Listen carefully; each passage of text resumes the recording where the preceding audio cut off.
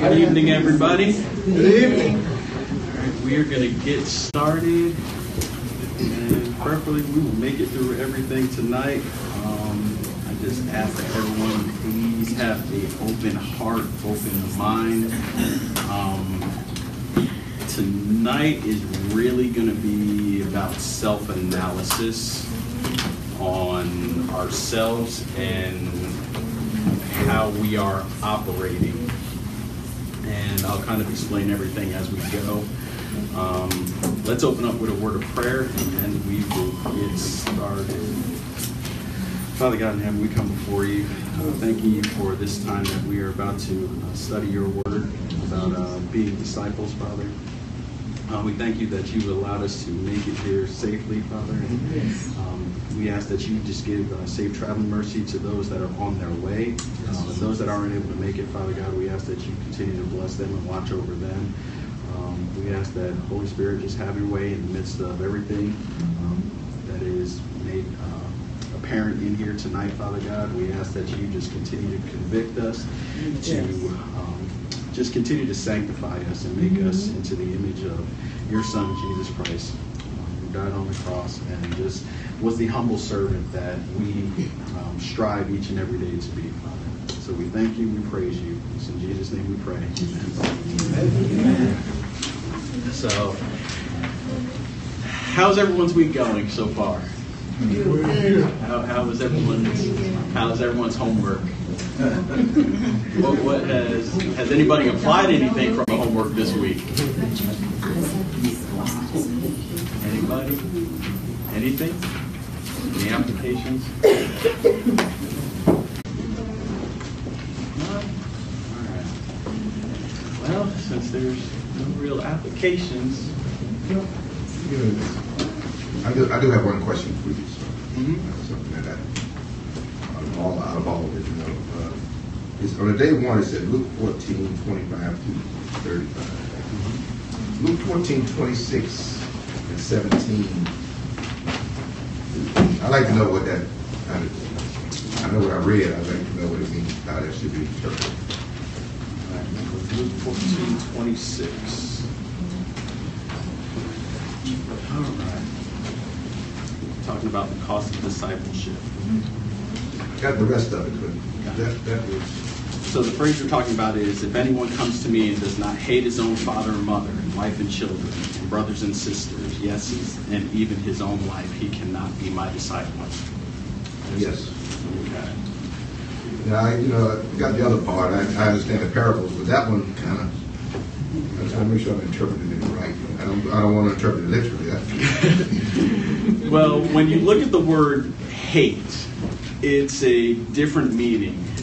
You're not looking at actual hatred. You're looking at love less or like less. So when you look at the book of Luke, he uses the word hate a lot. So it's not really saying you need to hate your father, you need to hate your brother.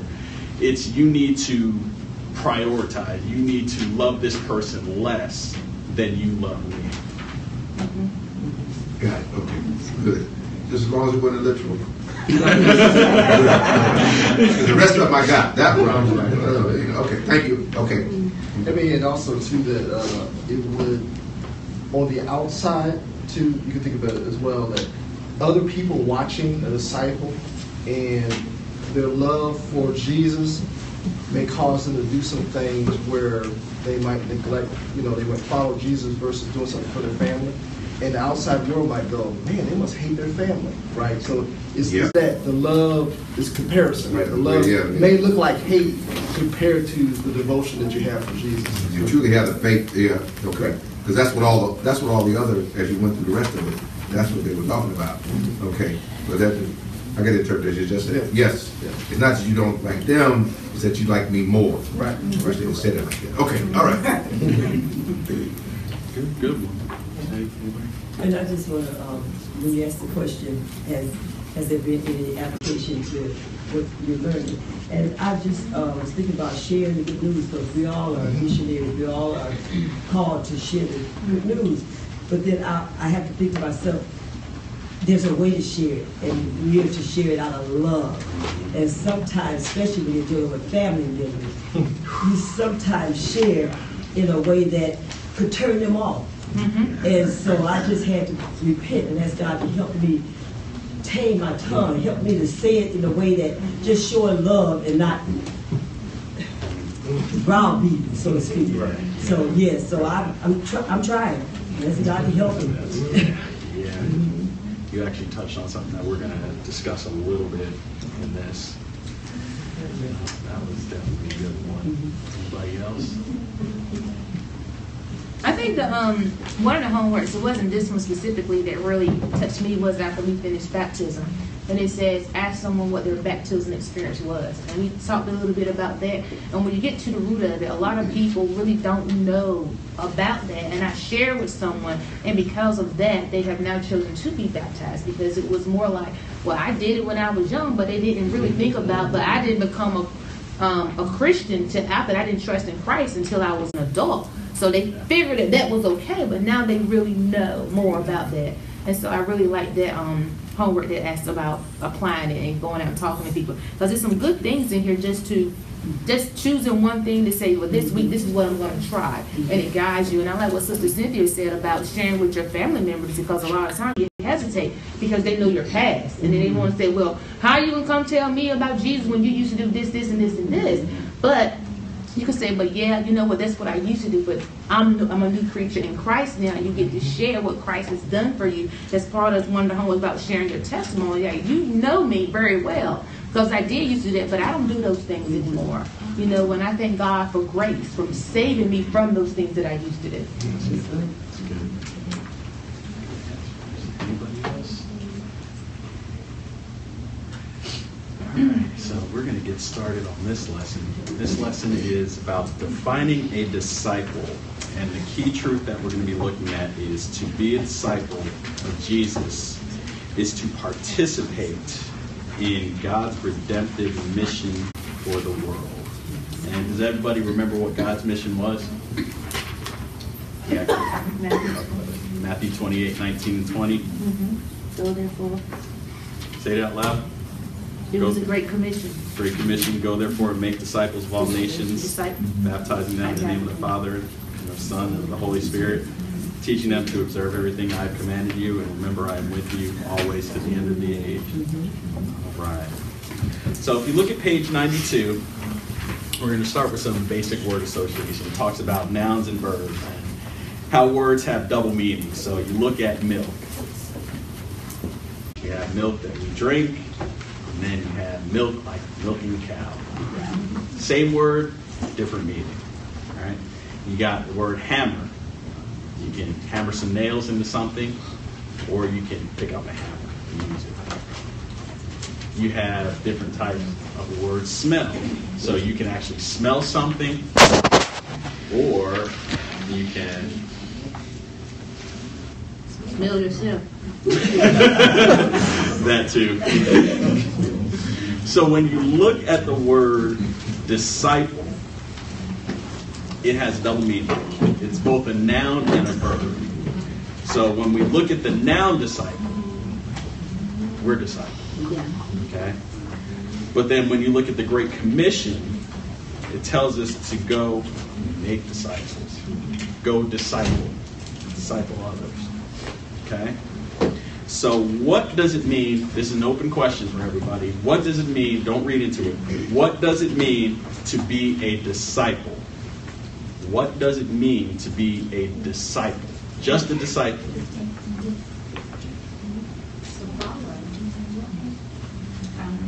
A disciple is one to follow the teachings of Christ. Okay. Said, don't read into it. Oh, follow. Right, student. Student. All right. Now, you can say it. What's it mean to be a disciple of Christ? To follow his teachings and his way of life. There we go. All right. So what we're going to be looking at is being a disciple of Christ. So we have two things. We have discipleship and discipling. Now, discipleship we're going to talk about next week, but it all comes from the root of disciple. Discipleship is a noun, but it's talking about our personal following of Christ, and that's what we're going to discuss next week. What we're talking about generally is discipling, which is helping others to follow Christ.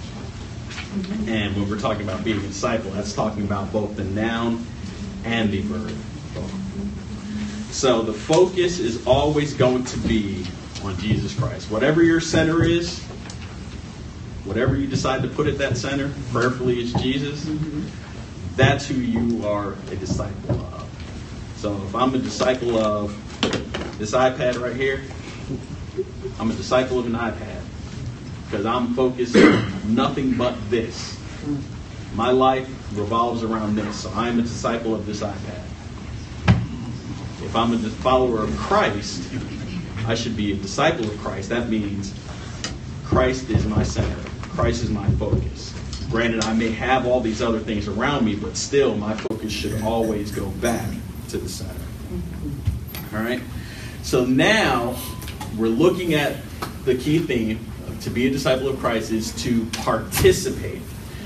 So we have two types of participation. We have active participation and passive participation. So let's talk about being passive first.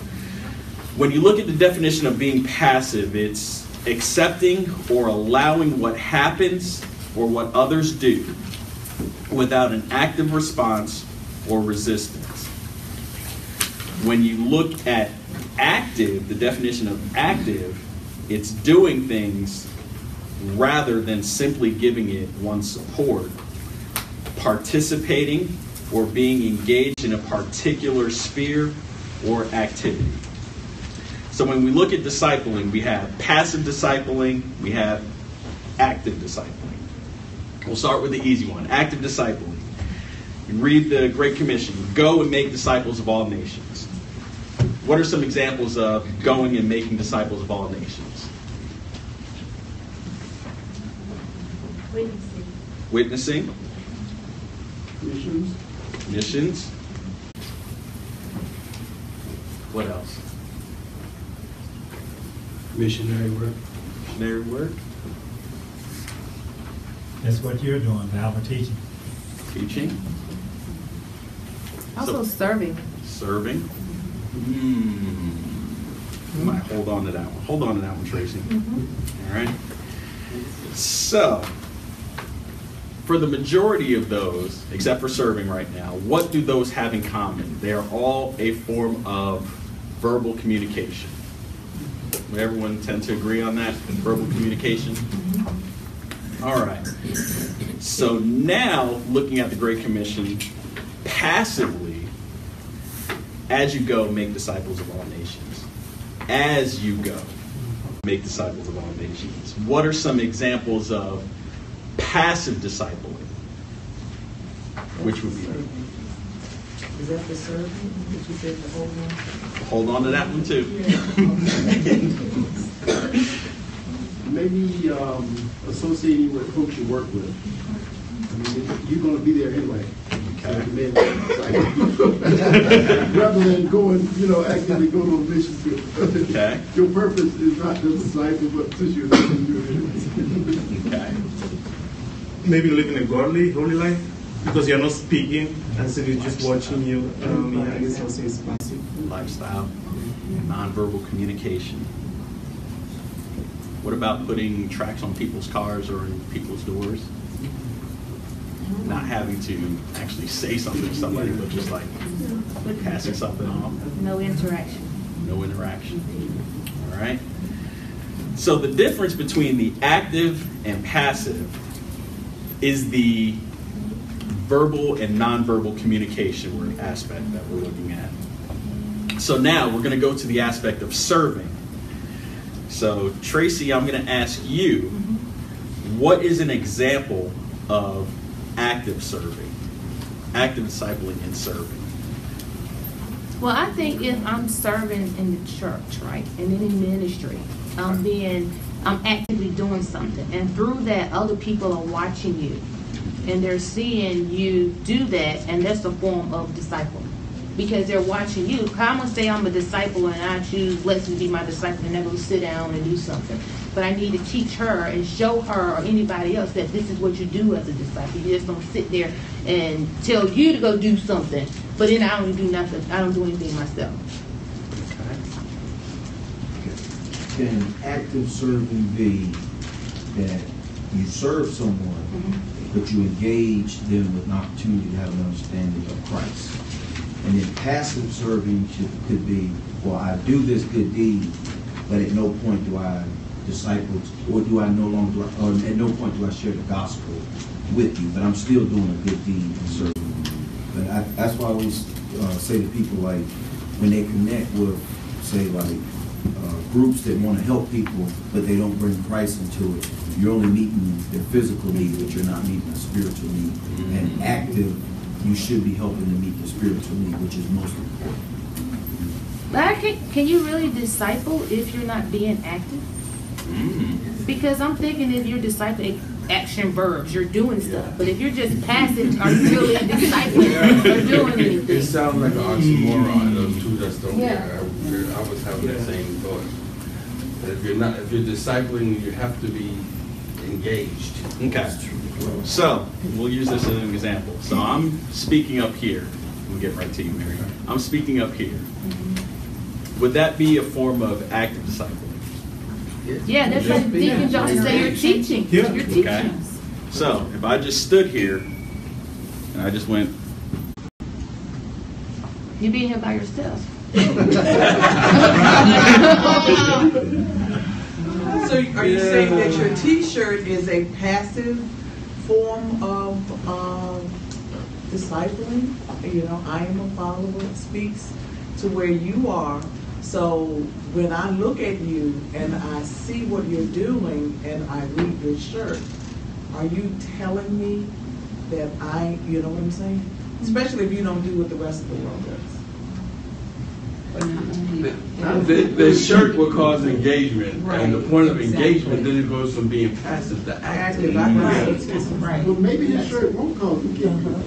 It might not. Even in the follower of Christ, it may not. Yeah. So you know, when I think of discipleship, I think of, you know, helping with the teaching. I also think of the modeling part of it. I mean, you're doing something when you're discipling. I could just, you know, say, well, I live a Christian life and people ought to see my Christian life and that ought to help them. Well, it might, but it might not. Because, you know, I mean, I'm not helping to model for them. I mean, I can live a Christian life and your daily endeavors is different from mine. And you can look at me and say, well, your life is easy. You know, you could be a Christian because you never get sick. You know, whereas I stay sick all the time. So, yeah, I think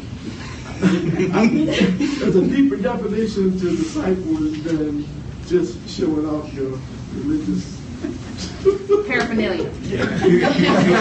Brother Marion, Sister Cynthia, and then Ulysses. I was just going to say another example of active discipleship would be being submissive. When we go to the nursing homes, volunteers are asked to go.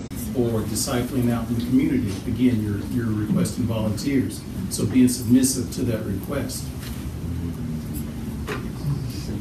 And I'm thinking about the passiveness.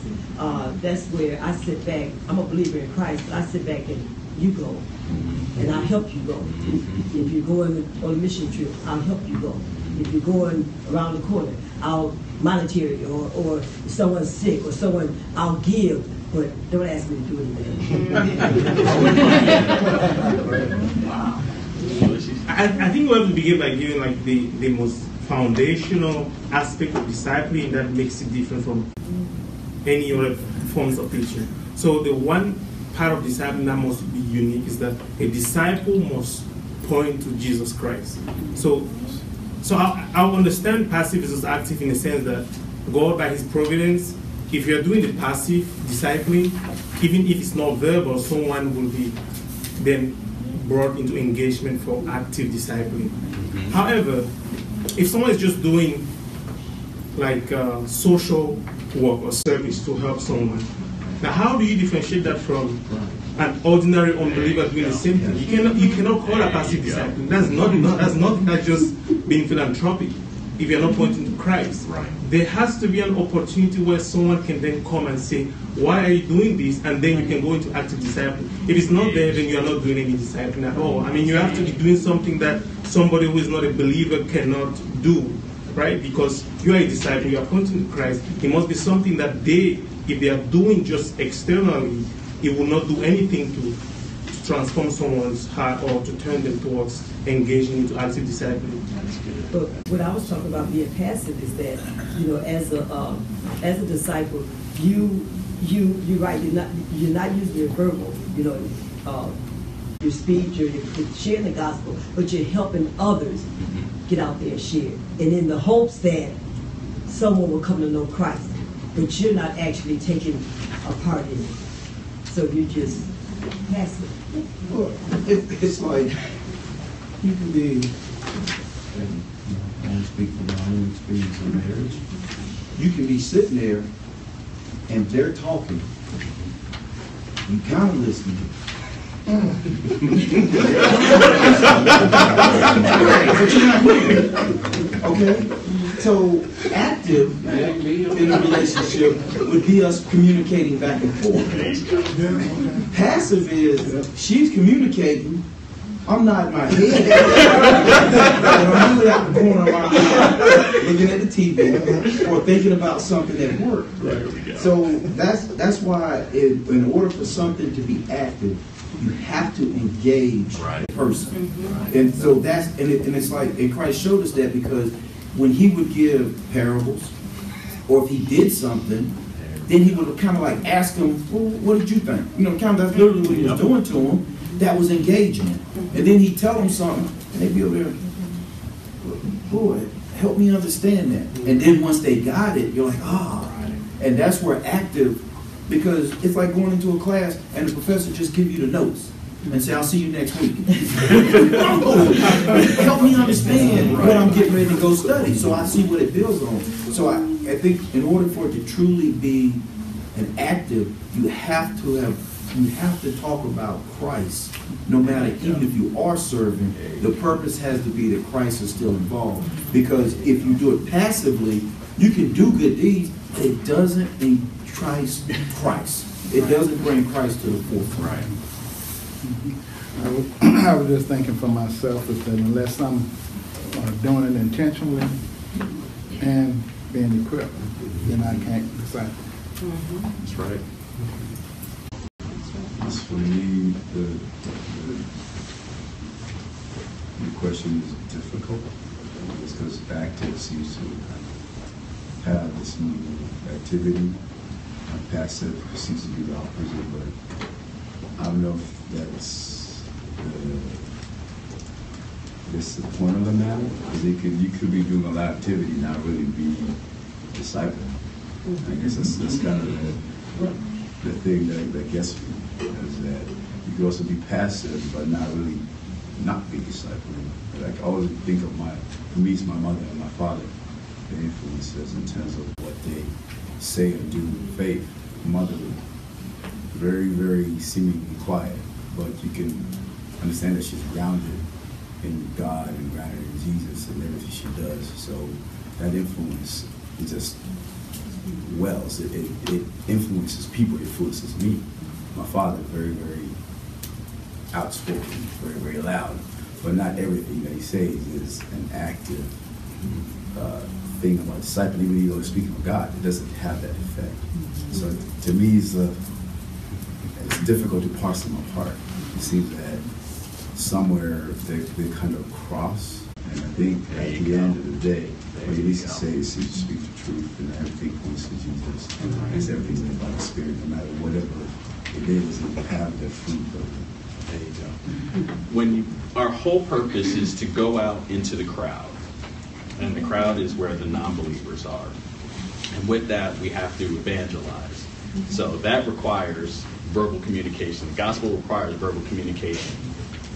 So you have to be active on that. When you get to the point where now you're dealing with believers, you can still be passive, but you're still active at the same time.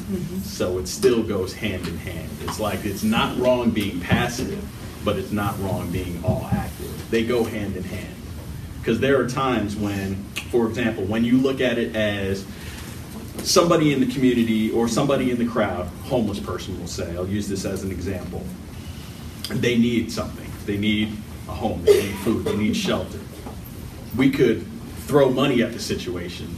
That's being passive. When you actually, okay, let me take you, let me bring you someplace, let me bring you something, let me give you this, let me give you that, creating an opportunity of self-sacrifice for yourself and an opportunity to present the gospel to that person, that is being active. Does that kind of make sense? Instead of just more so out of obligation, as Sister Cynthia was talking about earlier, it's like self-sacrifice, extending grace instead of being out of obligation. So now we're going to dig down into the meat of what we're going to discuss tonight, which is in John chapter 1, verses 29 through 42. I'll give you a brief history of what's going on. When you look at chapter 1, the book of John, verses 1 through 18, we're talking about the nature and identity of Jesus Christ. When you look at John 1 and 2, in the beginning was the Word, and the Word was God, and the Word was God. He was in the beginning with God. We're looking at Jesus Christ being the Word. You're also seeing John the Baptist come in. There was a man sent from God whose name was John. He came as a witness to bear witness about the light, that all might believe through him. He was not the light, but he came to bear witness about the light. And at this time, we're talking about he was empowered by the Holy Spirit. The Holy Spirit was resting upon him. And we read that kind of in Acts chapter 1, verse 8. You will receive power when the Holy Spirit has come upon you. Now, it's a big difference. The Old Testament, the Holy Spirit rested upon prophets and people back then. You can look at the example of David in 1 Samuel chapter 16, verse 13, where it talks about the Spirit of the Lord rushed upon David from that day forward, and Samuel rose up and went to Ramah. And then in Psalms chapter 51, verse 11, it talks about how David was repenting for his sin with Bathsheba, where he said, "Cast me not away from your presence, and take not your Holy Spirit away from me." So the Old Testament, the Holy Spirit rested upon the individual, but then left. When we look at the New Testament, when the Holy Spirit resides in believers, resides within believers. And to confirm that, John 14, verse 16 and 17, "And I will ask the Father, and he will give you another helper to be with you forever, even the Spirit of truth, whom the world cannot receive, because it neither sees him nor knows him. You know him, for he dwells with you and will be in you." So the Holy Spirit resides within believers today. When you get to chapter 1, verses 19 through 28, we're looking at the first day. And this is where John the Baptist is speaking to the crowd. We have non-believers in there, specifically representatives from the Pharisees, Jews. And we see John's mission. John's already grafted in this mission that God has already ordained. He said, "I am the one crying out in the wilderness, make straight the way of the Lord," as the prophet Isaiah said. And he was proclaiming a message of repentance and of judgment.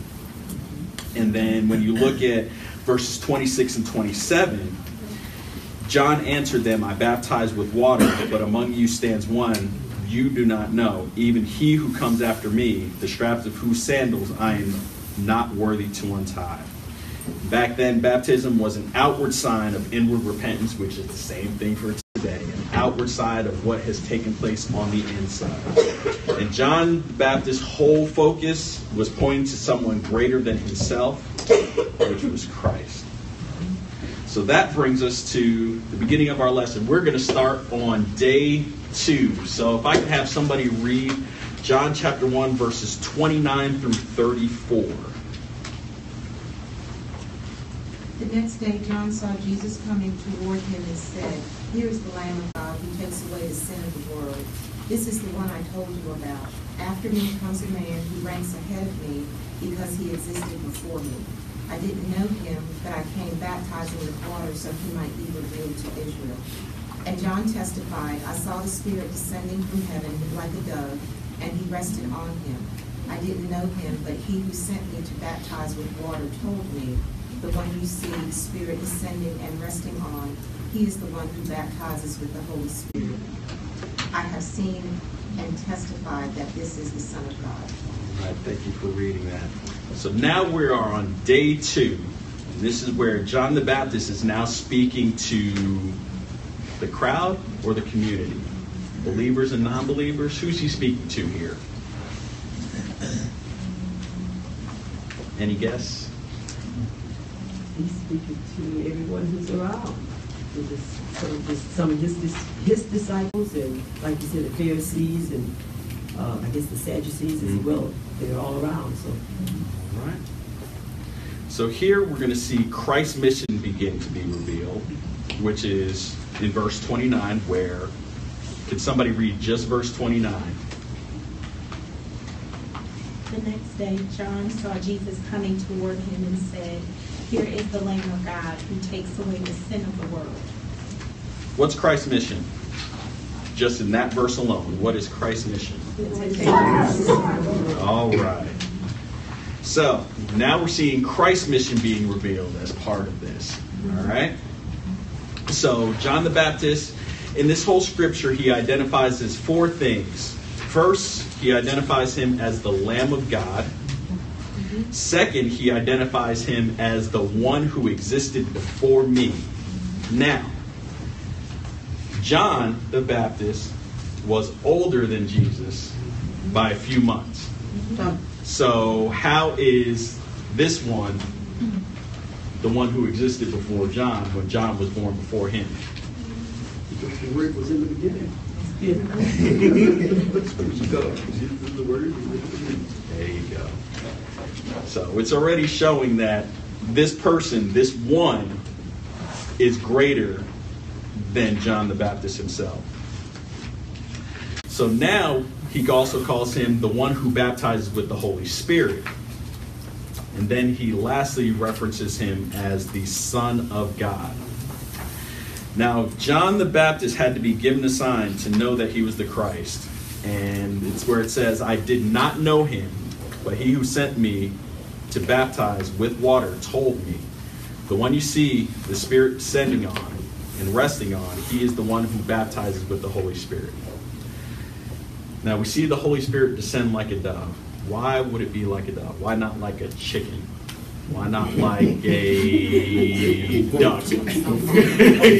Why not like a fly? Why not anything else? Dove is a symbol of peace. Like that one. Like that one. What else? Testing your Old Testament. I was going to say, Noah used the dove. Noah used the dove.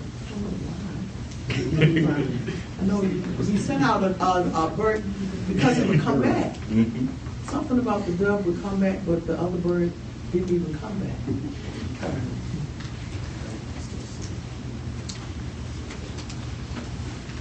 So the doves were also among the list of animals that would be a sacrifice. There you go. There you go. When you read Leviticus chapter 5, verse 7, "But if he cannot afford a lamb, then he shall bring to the Lord as his compensation for the sin that he has committed 2 turtle doves, 2 doves, or 2 pigeons, one for a sin offering and the other for a burnt offering." The dove was one of the clean animals that you could sacrifice if you were too poor to afford a lamb. So it stood for purity and lowliness or humility. So of all the birds that connect heaven and earth by their flying and landing, the dove was the one that seemed the most suitable symbol of the Holy Spirit. Because the Holy Spirit is holy, pure, and mostly lowly or humble person of the Trinity. And that's not for me, that's from John Piper. So when you look at page 94, we're still on day 1, the very last paragraph. The world has been broken and corrupted by sin. We as individuals are broken and corrupted by sin. But Jesus came to fix the problem of sin. His death and resurrection open the door for redemption. They allow us to experience forgiveness of our sins and live in a restored or redeemed relationship with God. This is the gospel. This is the good news. So, we are all disciples here. We are all adults here. This is where transparency comes in. I'm not going to force anybody to share, but there's a question at the bottom that I kind of modified a little bit. So the question says, where have you seen the mission of Christ, or something similar to that? I changed the question to more so, and this is why I say this is a self-reflection one, self-analysis, to see where you, being honest with yourself and where you truly are. Where have you seen Christ's mission of removing a specific sin from your life? Where have you seen Christ's mission of removing a specific sin from your life? If anybody wants to share, go right on ahead.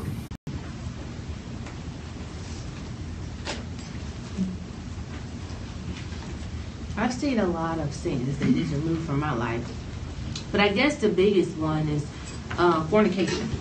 You know, just how God created marriage before, and when you go out and do that, and then you get caught up in it and all this other stuff, and it draws a wedge in between your relationship between God, and just having to go to Him and repent and ask Him to forgive me for that and to remove the temptation of wanting to do that. And He's able to do that. And once you do that, you're cleansed from that, even though you have your old ways. And that's why I say sometimes it's hard to share with people that's from your family, because they know what you did in your past. But then you try to teach them, well, you know, I went down that road, and that's not the road you want to go on, because God has something better for you. And then when you do get married, you're bringing this sin of your past into your marriage. And so He had to remove that from me, and it was amazing, but it's hard when you have sin. It could be sin from drinking, smoking. It's like it takes over, becomes an idol or whatever. But once you trust God to remove that sin from your life, things change. Things change. Unforgiveness was a hard one for me. And some of you that know me have heard me say before that I wanted God to remove it because of a certain thing that happened in my life. And when He began rooting it out or uprooting it from the root, the pain of that was worse than the pain that I experienced going through that portion of my life. To the point that at one time I told Him, you know, it hurts too much, just never mind. Let it stay, right? But thank God that He is God, because He wouldn't allow it. And I, even talking about it, I remember how it felt when He started answering my prayer to help me to forgive, but it had to come up from the root. It couldn't just be pick a leaf off, right? And, you know, leave the actual roots in the ground. And so that was a process, and over time, I learned how to allow Him to heal me I learned how to forgive, and I learned how to handle future and further hurt in a different way. So that was a huge thing. Real time. Yesterday? Yesterday. So God is still working on me. So, and it was evidence yesterday. Dropped the wife off at the grocery store, and I spent too much time there apparently for someone who was behind me. So before I could move the car, I got a lecture. As that person kept, you can't stand there for a minute, you have to go somewhere. My past, the me in the past, it bubbled up and surfaced, and I go, okay, I know I can't do that anymore. I know what what the flesh wanted to do. I wanted to react, I wanted to respond. He's still working on me. You can't do that anymore. So that's the new me. We are all works in progress. We are all works in progress. Yeah, you still hear that voice though, going, wait a minute, he just said something.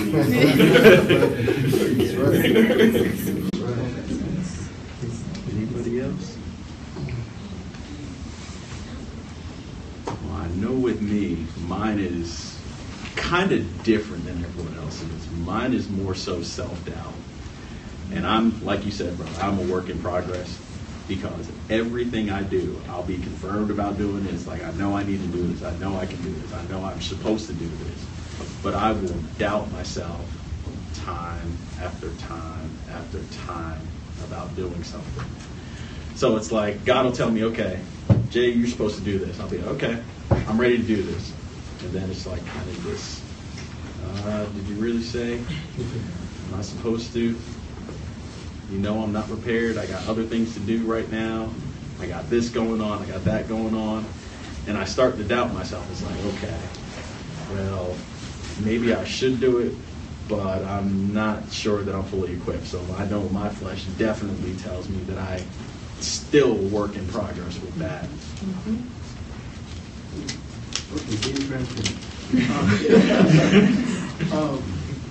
When I grew up, I was in a position in the family where I felt somewhat insignificant. Okay, just not as significant as my younger siblings, because I was raised by my grandparents. And so I think throughout life, I was doing stuff, for attention, because I felt insignificant. And that explains the mischievous little boy that I tell you about. But, and as I grew up and got in a position where I could do things in the community or in the church, I kept telling maybe myself that I don't need accolades. I'm not doing this for accolades. And I'm sure I told some other people that too. And then something happened that hurt me because I didn't get accolades. And that's when I realized I was lying to myself. And I finally had to deal with that and said, okay, I really don't need accolades. And so, I had to get to that place where I don't do things for accolades anymore. But I was saying it, but it wasn't true. So God just reminded me, I thought you said it. I know another one I struggle with is being cognizant of others' feelings. That is the hardest one, because when I was growing up and having a military background, it's like you check your emotions at the door. Everything is at the door. Everything is black and white. So then when I got married, you want to talk about emotions coming out. It's just like, okay, now I don't know how to deal with this. Okay, now I'm going to shut you out from your emotions. I'm going to listen to what you say, but I'm going to shut everything else off. So being cognizant of my wife's emotions and other people's emotions, it's just like, okay, I understand things one way. You're speaking another way through emotion. It's like, I don't understand that, so I'm just kind of like writing you off from it. So with me, definitely I struggle with that a lot. I say that I kind of feel like what Larry was talking about, because I was stuck in the middle. So you got 3 on the front of you, 3 on the back. And it kind of like, I had to fend for myself. And they always, oh, he's so self-sufficient. And it was like, no, I'm doing because I want to find my way to fit in the niche and get some of this attention. And I think that what I kind of did was, before I would do something, I would think of myself first. And I realized, okay, I got to see what David gets out of this, and then we go from there. And when God began to humble me, it was like I told you guys, I think it was a few weeks ago, I'll never forget, I'm 25 years old, and I'm sitting in the principal's office, and he and I are going back and forth, and he was like, well, what are you going to do? I said, man, I'm out. I said, I'll have a job before we blink. You know, that was my cockiness at that time. And as we fast forward 20-some odd years later, it hadn't happened in that manner. But what God revealed to me is that if you put others first, you'll be amazed at what I do for you and through you. And it was like to think about, because what are you taught in this world? You got to be self-sufficient. You got to take care of number one. But when you start thinking of others' feelings or their needs before your own, then God just lines things up so much better. And so it's like I thank Him that He's revealed that to me, because it used to be I may ask somebody how they're doing, but I might not really been listening. Now it's like He has me where I get like really truly, and I'm like there, and it's like, what can you do? And there's been people where it's like I can walk in and it's like the Spirit puts it on me that there's something wrong. Just go up to them, just talk to them, fill them out.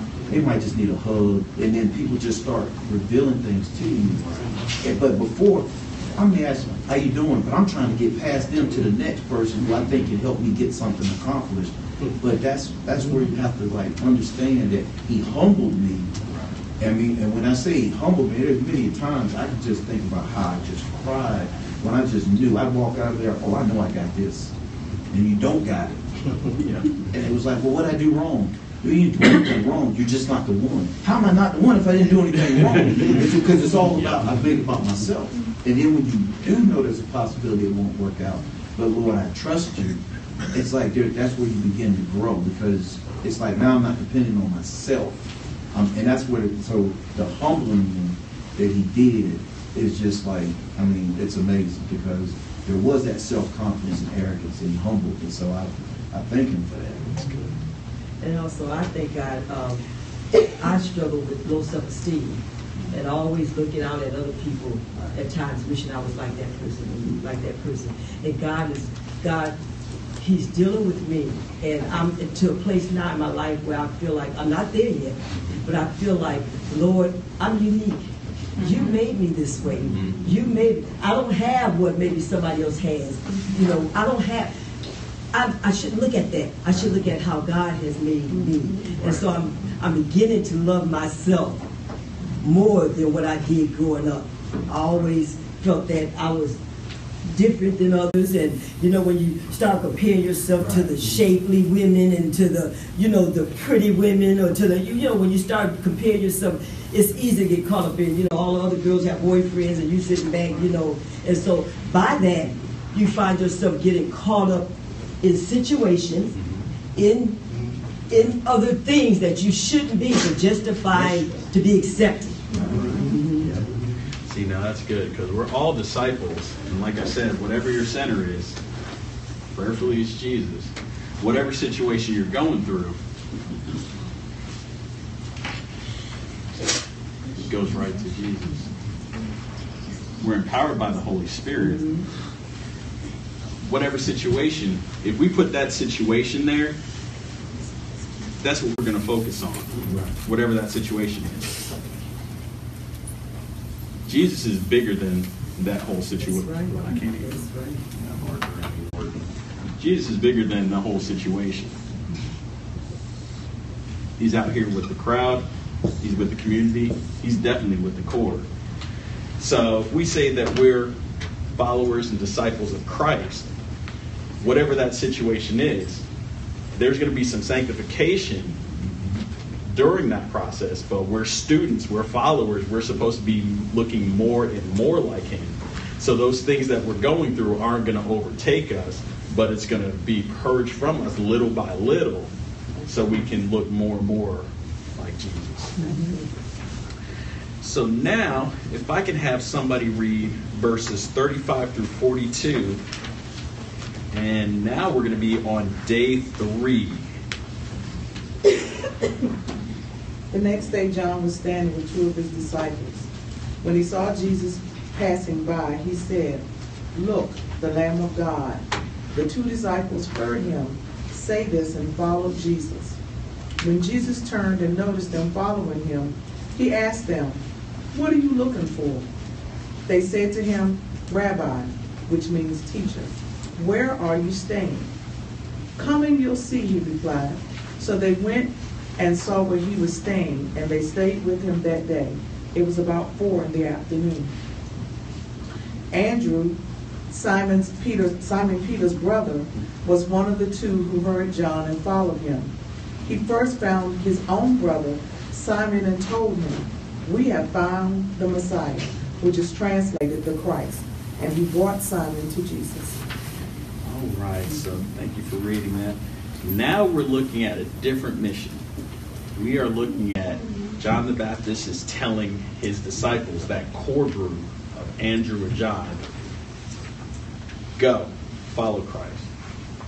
So we're going to listen to something very quickly, and it'll tie us into the rest of the lesson.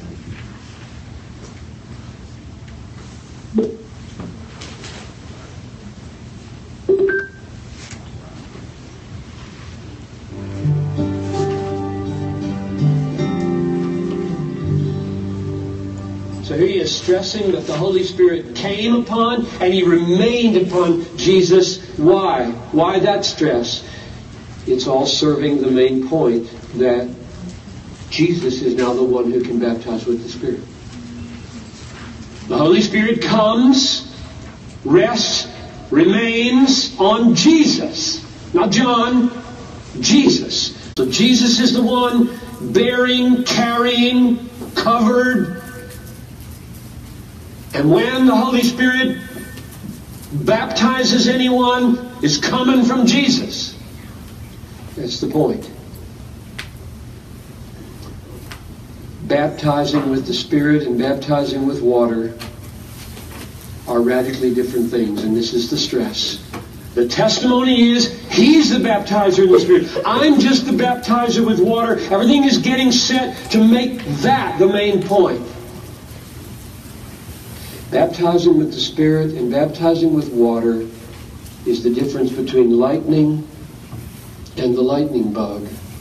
It's the difference between a person and painting.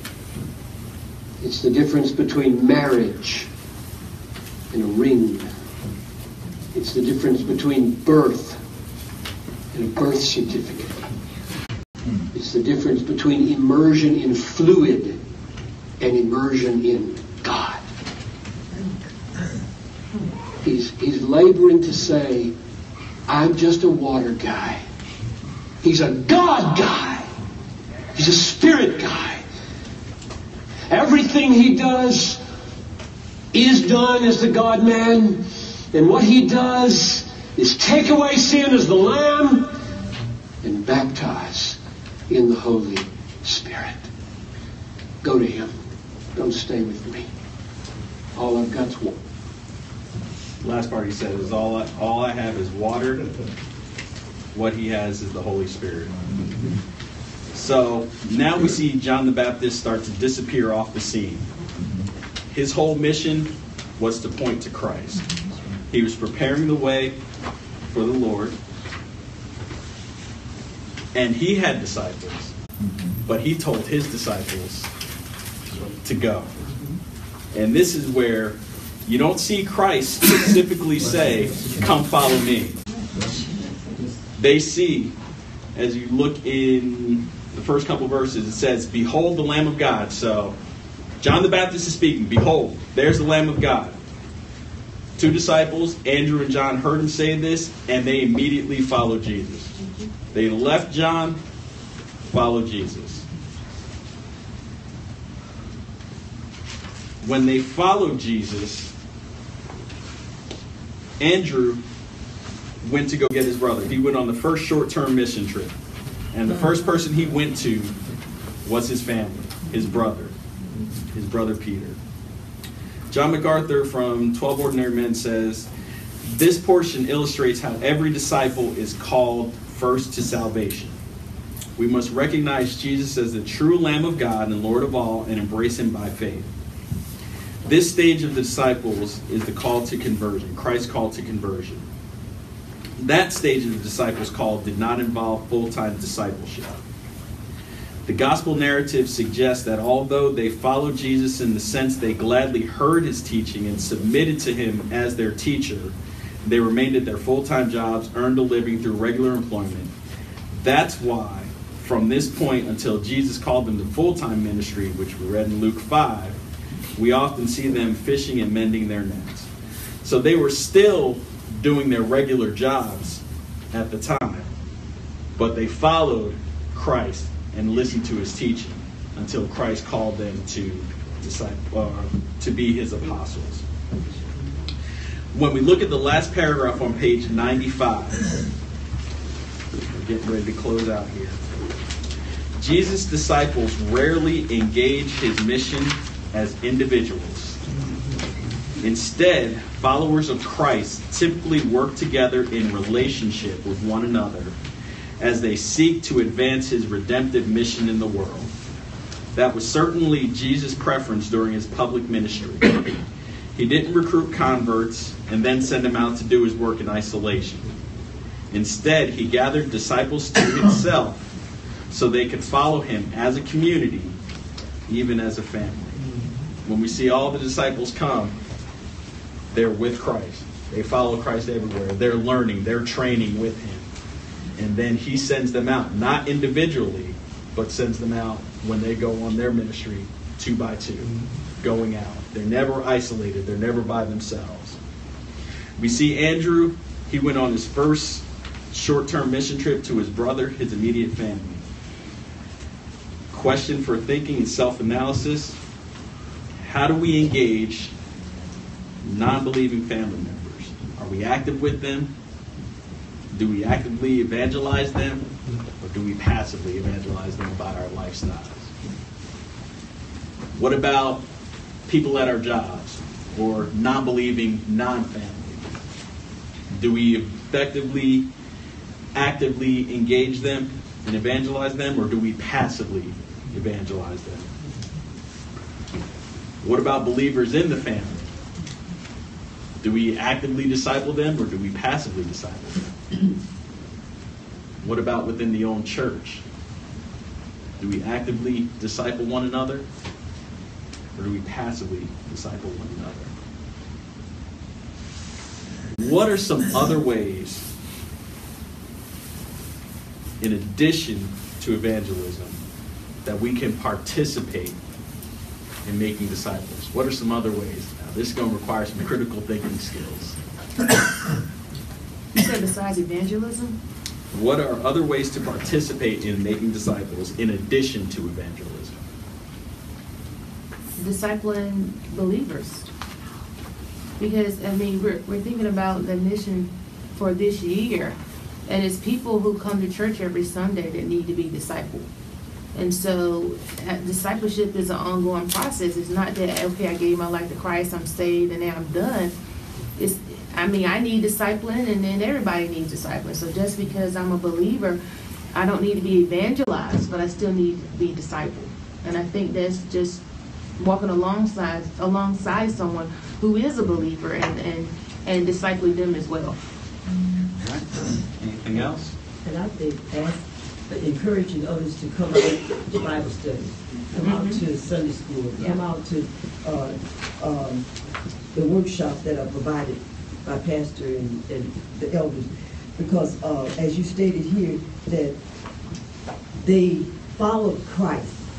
And to follow someone, you're following them to learn of that person. Because how can you evangelize? How can you share the word if you do not know him? So if you are a believer, you need to come out. You need to follow him.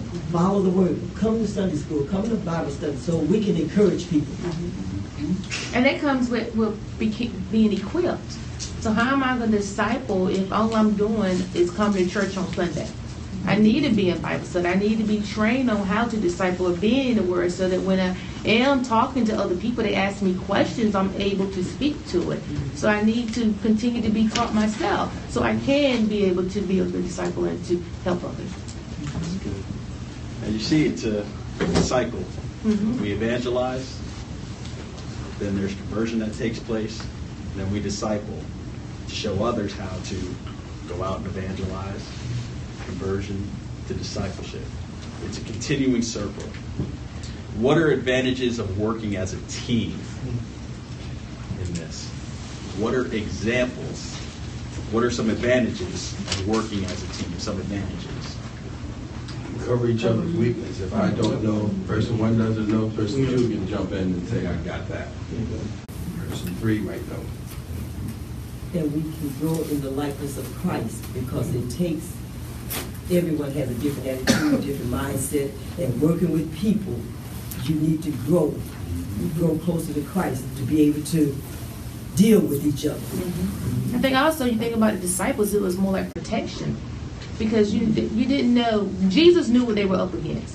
And so he's not going to just send them one, because they had to go to the Pharisees and the Sadducees, all of them, those religious leaders. And when you go there, they try to draw you in. And so when you go and when you're able to bounce, well, this person said this to me today, how should I react? If you have that person that you're teamed up with, that you can bounce on, I didn't know how to respond, what do you think? You have someone who can hold you accountable, but also you can get ideas from how to help others disciple. I also think of encouragement, because it's hard to live a Christian life, go through life, and so when you have someone with you, you see examples when Paul got stoned, in Acts, outside the city, disciples came around him, and helped him get back up, and he went back into the city to continue,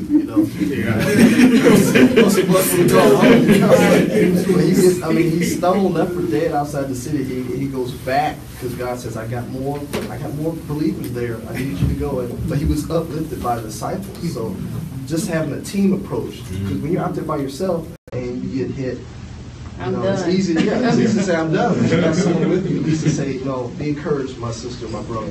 We can do this. God's got us. So encouragement is part of the team.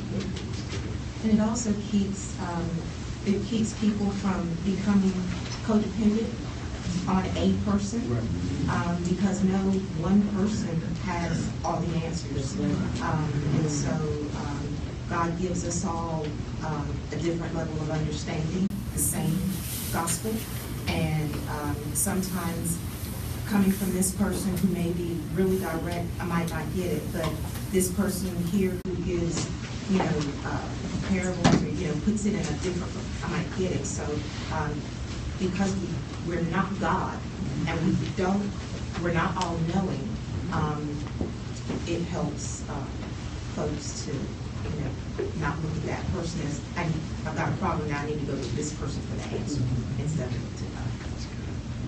I think we draw each other's energy also. At times when, my wife has lots of energy first thing in the morning.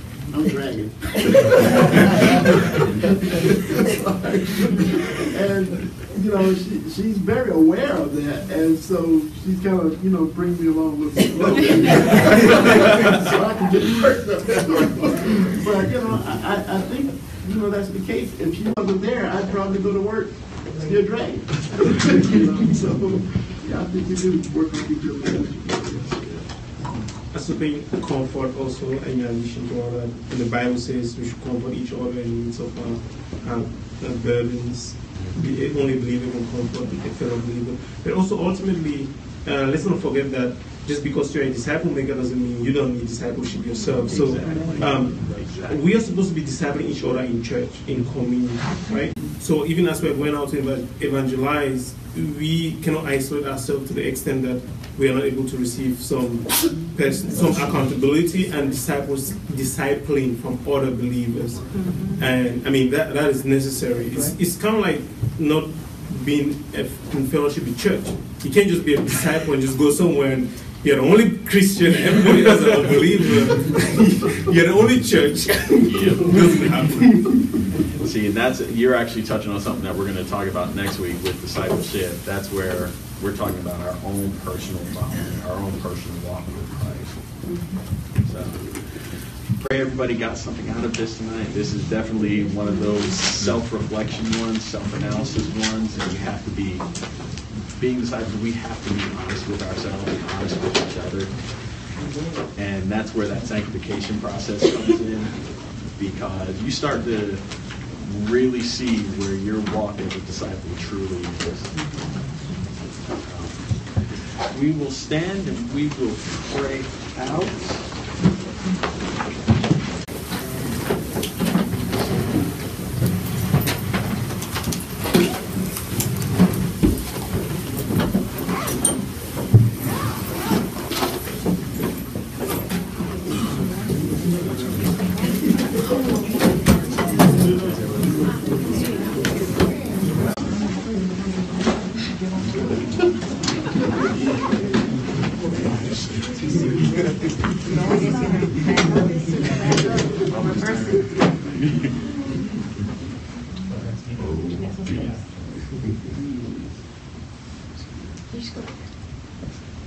Just one quick announcement.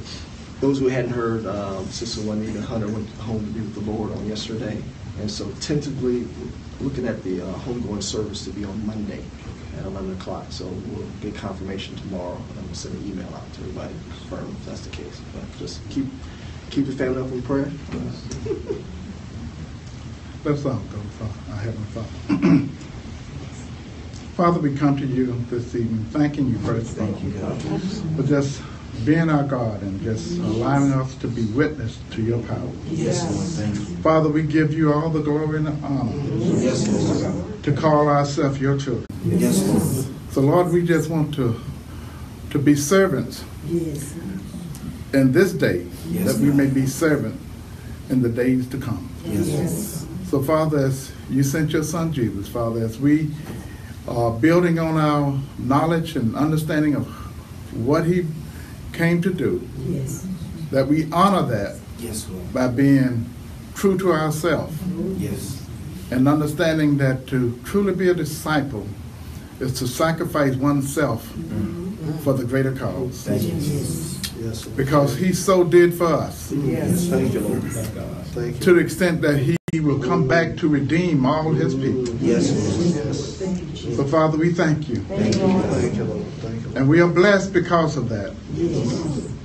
And as we hold each other in this circle, Father, we just pray for continual support for the family of Mount Zion, even those hands that are not touching, but in their hearts and in their troubles. For the bereaved family, we just pray for those who have lost loved ones, the Hunter family, Brother Pritchard, and the loss of his brother. And Father, for just so many other things that happen in our lives that we know will continue to go on. But we will continue to be ready. For we know that the end is not the end of our time with you. That we have a promise. And we have an inheritance. So, Father, we just wait for that day that we can sit before your throne and recognize that you can say to us, job well done. Oh, Heavenly Father, we pray for the leadership of our church, for our pastor and his family, for the elders, and all those who serve here. For we are all equal in this mission. And we all seek to serve but one God. But we know that the greatest of what you've given us and equipped us with is to love. So, Father, let us leave here in love and with a better understanding that Christ, our Lord, is in us. In Jesus' name we pray. In Jesus' name. Amen. Amen.